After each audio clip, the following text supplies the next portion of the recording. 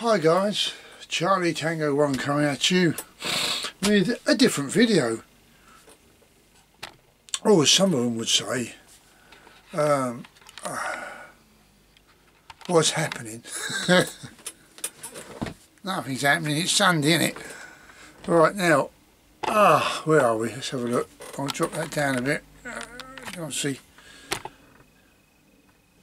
Do you know, I'm getting bored, aren't I? Right, here we go. This is... I don't know if it's going to be short or long. I decide that when I get halfway through. Then, only then, I'll let you know. Right now, where do we go from here? Oh, I've got a nice little bit of stag on here. This is just a chit chat and all that, you know, not rabbiting. I've got that's an offcut of something, like, you know, the stag on, not a moose, not a moose. And I smoothed off these edges here, and all I'm going to do is I'm just going to lacquer that down a bit. And I've got some little ferrous rods which I've got up there, and I think I'm going to put a little ferrous rod in there. Now you notice it's shaped like that. Now I'm always going to put the ferrous rod in this end, so you're good. But actually it's better the other way round, in your hand like that. It fits perfect on your middle finger. That just sits just lovely in there. I just thought you might want to know that. Right now, moving on, we're going to go, these pouches, you've got to treat them, you've got to water treat them, you know what I mean, and feed the leather as well. So I thought, well, I've got enough pouches here to keep me busy waterproofing. Now, before I go on to that, some people have said, oh, I noticed that little neck knife that you had on the bench there, like, you know, any chance of having a work? That means look at it. Slang, you know, we're common, you know.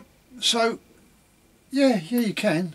I got this little one, but I'm waiting for mine from Todd. He's done a fantastic job, but I already had these, but I wanted, you know. Now this one, these ain't cheap, these little things, but as a cheap bit of lacing they put on there. Now this knife is what's called, I forgot it now, a bocker. Now you look online and see how much they are. That's 60 or 70 quid for something like that. You know, well, to me, yes, it's a nice knife. Am I paying for quality? I don't know. But that was quite dear. That was a bit lower. I can't remember how much now. But I did eventually, I just put it on the old strop and put that final little edge on it. But as always, it's a lovely little knife, but they've let it down on the leather work. It's not the best of leathers. I mean, when they've stitched that on the that's the underside stitch, that's the top stitch. On the underside, so when you finish stitching, you put it down on something nice and flat, like a piece of marble, and you smack the bottom stitch down, so it sits in the leather. Or you put a groove stitch in there, both sides, and it will be recessed in that groove stitch. Didn't bother doing that, did they? Not to worry, because I should make my own little sheath for that, with a dangler on probably. Now, the other little thing was, oh, this other one. This is the one you want to have a look at, isn't it? Hey, that's the one you want to have a look at. And what I've done with this, there's only a dear little bit of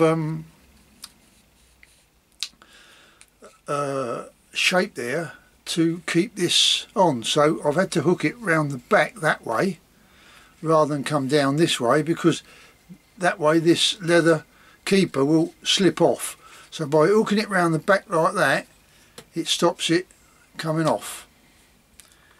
I've got to treat that, because what it does is it makes that very stiff. So now I think what I actually done, I put Resolene all over this. So now what I've got to do is soften it up. treatment, you might say. So there's that little knife. I'll put some oil on it. That's a neck knife. But what I've done is, and it just snap around there, like so, onto there like that. Now you can either have it on the lanyard like that, or you can have it on your lanyard like that. This hole is nowhere near the blade. The blade finishes down here somewhere, you know. So there's plenty, you know, there's no fear of that point coming hitting that hole. Right, you've all seen it now. Nice bit of bone handle there. None of your tat, none of your smut, mate. This is all good gear. Now, I've ordered a couple more flints, strikers, as I've got so many tins now. Right, now you can make your own waterproofing stuff up for your leather work, belts, shoes, your possible pouches, it'll even do your spot-ons, you know, that sort of stuff, like, okay. So what you do is you get yourself a lump of beeswax. That should be about the right size, I suppose. Do quite a bit, that will. Hang on, let's get some measurements. You can get this from Tandy or Abbey Saddlery. It's an inch, that's 1.25 inches across there. 1.25 inches. It's 1 deep. But I think Tandy sell them in lumps like that. I'm not sure. Anyway, Tandy probably, because you got one over in the States there. They're probably your best bet. You get one from there. So you want a block of that, okay? Aussie leather, can you? Nice and creamy and everything else. Yeah, it does your 3-piece sweet leathers and all that, like. But too many chemicals in this. Too many. Open it up there and think, oh, that's not much smell to it. But that's alright if you want to be lazy. But if you want to, what I've done is I rubbed it in and I put the old heat gun on it, not too close, so that it sucked it into the leather. Makes it more supple then. So when you've got this this lump of beeswax, here's some I've done earlier. But what I've done is I melted this. This is for waterproofing wax jackets and stuff like that. Now what you got in there is you got 8 ounces. Get a bottle of turpentine, alright, terps. Half a bottle of that. Get some boiled linseed oil. Use a good half bottle of that. And 1 pound of beeswax. 1 pound. It not in money, in weight, which is quite a fair sized slab. Right, it's about so thick, about 1 inch thick, and it's about like that, about that long, and about that wide. Again, Tandy's will do it, or if not Abbey Saddlery, I know they do it. Or you can go to some other leather shop that might actually stock some of it. It'll probably be sealed in a poly bag or something. So that's for waterproofing your cotton wax coats and that stuff like that, you know. So you can just spread that on there and then heat gun it in there, rub it in.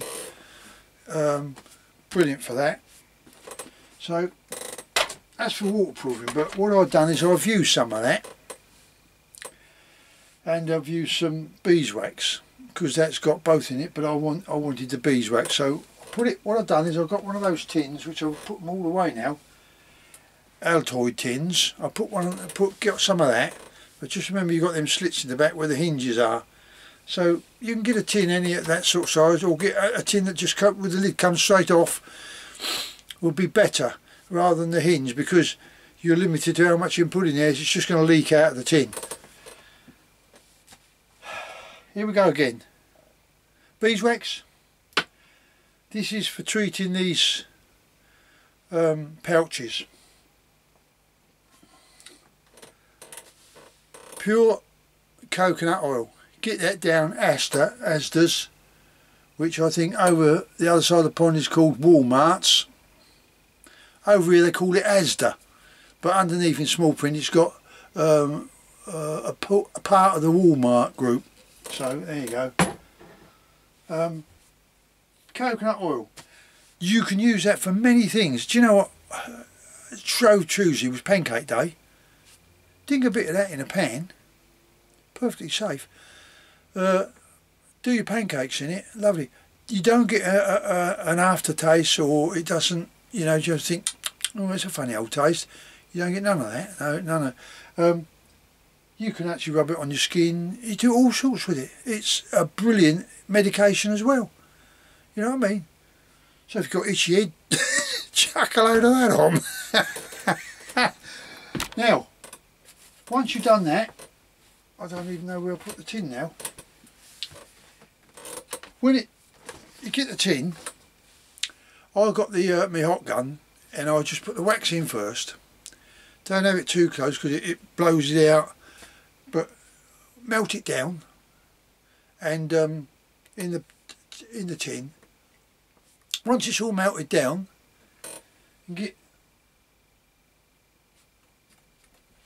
twice that size, I would say, of coconut oil. Dig it out the pot, dig it out, flop it in the tin, melt it as it melts down, and this is when you stir it to mix it. This is when it comes out them two little cracks for the hinges of the tin. So if you can get a little tin, you can get any sort of tin really to mix it in and keep it in there, and it solidifies virtually straight away. So when you've got it melted down, mix it well in with a little wooden spatula thing or something.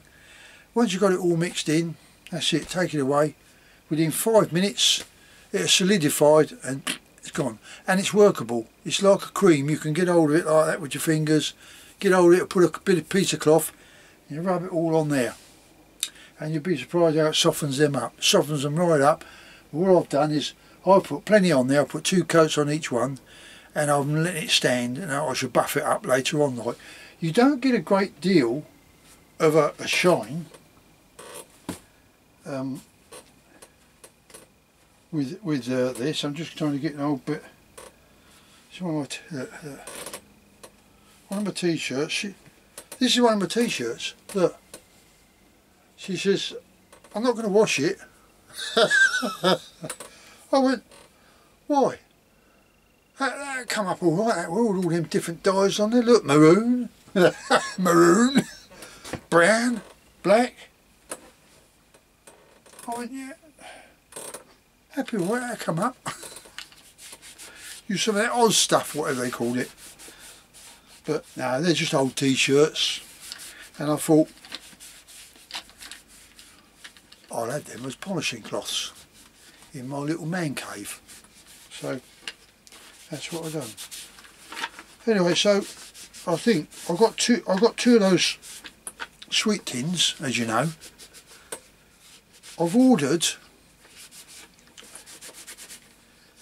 I think four tins, like the alcohol tin. They got a picture on. 2 of them got a picture of a cowboy on his horse. They turned up, but the other 4, they got a stag head on, like that. What, is that it? Yeah, they got a stag head on. I thought, oh, I like my stag head, I really do. And there you go, see, that's come up quite well, look. I just buffed that up a bit. I mean, you don't want it shining like a mirror, do you? Yeah, I mean, especially if you're going stealth camping. So, anyway, there it is. You can rub that on, put as many coats on as you want. Oh, yeah, look, this new edition. How about this then? Let's get it all right. Put this on as well. There you go. That's my pouch with them 2 straps that I said I was going to alter, because I did make a mistake. See, I'll put my deer head on there. I just like to have them on there. on my own stuff anyway. Unless people want it as well, then I'll do it for them as well.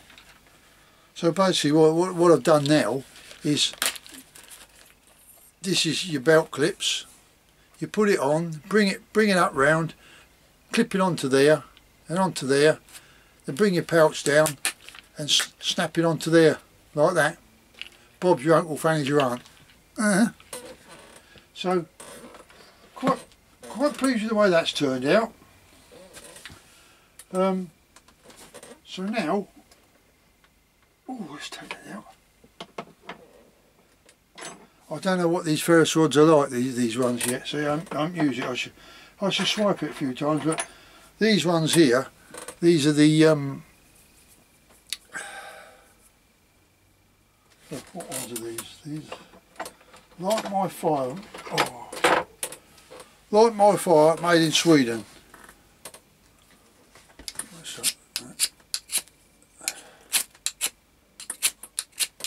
Well, get up there. So, you know, this has not got a really sharp edge on it. It's just a pair of scissors, that is. But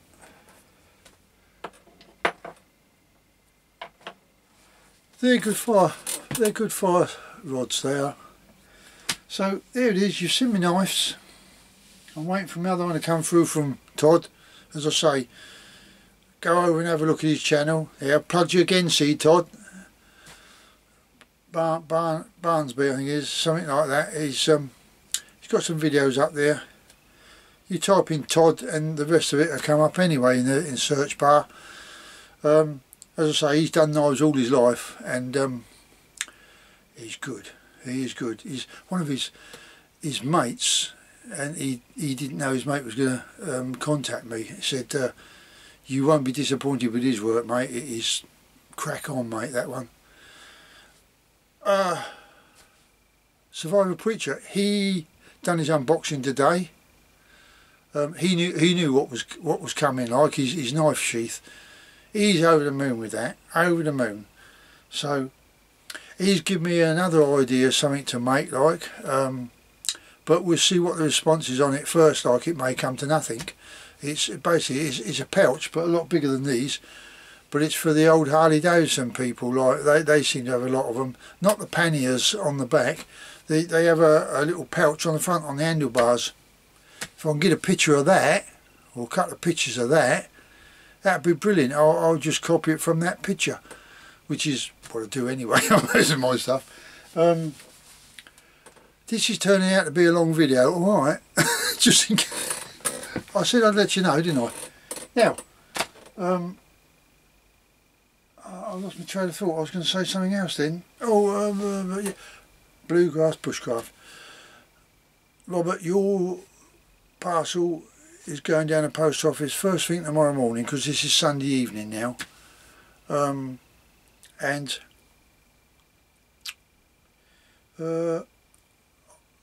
best way is make up a PayPal account. That's the easiest way.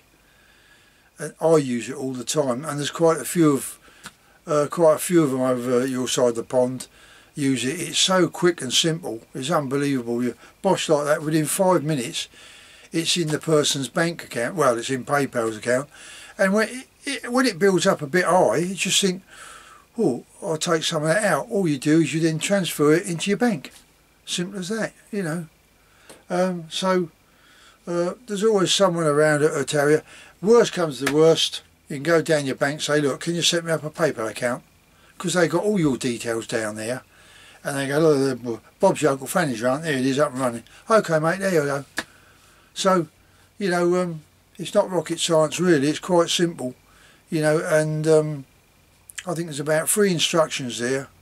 Log in, then register, log in, put your details in, and that's it. Basically, that is it. You've set up your account. So simple. Anyway, that's going off the subject a bit, wasn't it? Like, it's just one way. I thought I'd mention that to some people, not directed directly at Robert, because there's a lot of people saying, well, how do you go about doing that, you know? So I'm not going to rabbit on anymore, because as always, You lot are getting boring, mate. I'm not getting many videos coming back now. I don't know what's happening. You'll all be out there on your bushcraft fairs and walkabouts and all that. Summer's coming, ain't it? It'll be all camping, won't it? That's when I hope to get some videos up for camping. My mate down London, I'm hoping he's going to come up, like, because my mate down the road, a couple of mile, I don't think it's going to happen. Like, you know, he is a bit poorly, and his brother's poorly, so I'm not being awful, but God, you know, God bless him. I hope all's well, like, but you got to get your priorities right, and I'm afraid the family bit, when there's, you know, illness in the family, that comes first, mate, and foremost. Right, I'm going to go in and have a cup of Rosie Lee now. That's a cup of tea to you people over there. Have you looked at Kirk of the North 51, I think it was, like. Yeah, got to have a look at his video. It's all about these moose horns. When he showed me it, I know I said this before, but he picked it up out, it was out of camera shot, he picked it up, and I went, that's an elephant tusk, isn't it? I said, I can't make a bag big enough to put that on. That'd be silly. See you on the next one. Cheerio.